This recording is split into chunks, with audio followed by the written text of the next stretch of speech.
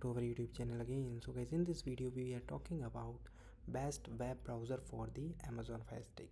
So guys, if you want to see the best browser for the Fire Stick, so guys you can see this video and you can decide it which browser you want. Okay, so guys, first of all we're talking about the Silk browser. So guys, Silk browser is a web browser developed by the Amazon specially for user on the Fire TV and the Fire devices.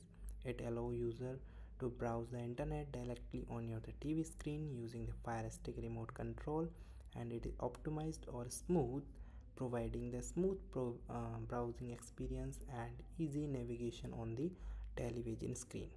Okay, user can access the website, watch online videos and interact with the web content just like would be on your computer and the devices. Okay, and here is some screenshots of the browser. Okay, so you can see. Okay, then guys, while Silk browser is specially designed for the Amazon Fire TV, so guys, as we know that we are talking about if Chrome browser you want to install. So guys, Chrome browser is a popular web developed app by the Google and is available on the various platforms including your computers, smartphone and tablet. It can offer a wide range of features such as tab, browsing, bookmark, sync and support for the extension. While it is not directly available on the Fire Stick, but user can sideload it on the Fire Stick if they can prefer it the features over the Silk browser.